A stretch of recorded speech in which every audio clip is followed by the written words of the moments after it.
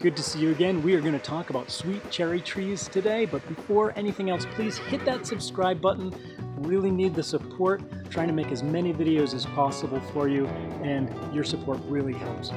Everything is a learning curve, and it took me 15 years to figure out why I wasn't getting cherries like this every year off of my big cherry tree. I'm going to tell you what I did wrong when I planted this cherry tree, what you can do right so that you don't have a problem with sweet cherry trees when you plant them. 18 years ago, I planted this cherry tree. I planted 2 Bing cherry trees, and I planted 2 Montmorency cherry trees. Now, the Montmorency cherry is a sour cherry. The Bing, as we all know, is a sweet cherry. So these sweet cherry trees, I planted them and I waited. Now, the Montmorency cherry tree, that started producing almost immediately. The Bing, on the other hand, had a couple of cherries on it after the first couple of years, but it never produced very well. Eventually, the other Bing cherry tree died, and so I only had 1. The fact is that I had the whole thing wrong.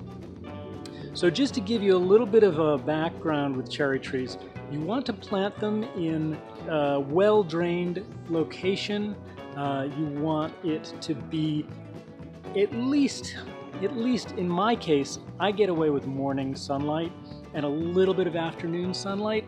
So this tree probably gets about 6 hours of sun a day. Now they say that you should get at least 8 hours of full sun a day. I got to admit that this has not been my experience. It may be, however, that that's not ideal. So you might do better with a little bit more sunlight. In my area, the cherries ripe sometime in mid-June, and I always have a race to beat the birds. They are very enthusiastic about the cherries. Now, when you go to pick your cherries, you've got to be careful not to tear the branches. And so what you want to do is, where the stem meets the tree, you want to lift up as you're picking. That's the best motion that you can use to keep the cherries from the cherry stems from tearing away the bark or tearing little branches off of your fruit tree. You really don't want to do damage to it when you're picking, of course. Also, just judge by taste. Start tasting them when they start to look solid red, at least in the case of the Bing cherry. Now, once you've picked them off the tree, they don't ripen that much. So if it's not tasting sweet when you pick it, chances are it's not going to be a sweet cherry in a few days when you let it sit in a bowl on your counter.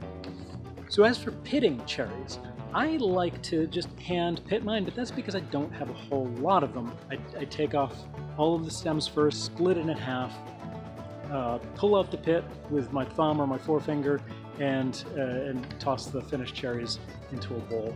And that seems to work really well for me. I have to say though, I've tried different methods. Some people will use a straw and they'll shove the straw in to take out the cherry pits.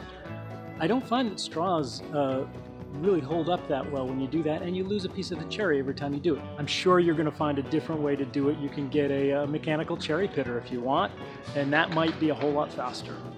So you're probably wondering, why wasn't I getting cherries? I had these Montmorency cherries growing. They were producing cherries most of the time.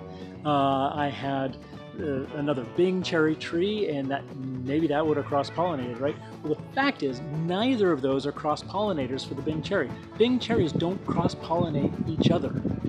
What you need is something like a black Tartarian cherry, or something else that is a cross-pollinator with Bing, but is not a Bing, something that flowers at about the same time, and that is the trick. Montmorency cherries are sour cherries, and sour cherries, amazingly enough, do not cross-pollinate with sweet cherries. I didn't know that. I didn't know anything about cherry trees, and until I really started looking into it, I just figured that the cherry tree wasn't going to do very well in this location. The cherry tree is thriving now. It produces lots of cherries, and now that the black Tartarian that I got to cross-pollinate it has finally started producing a good number of flowers, every year I'm getting more cherries off of my Bing cherry tree.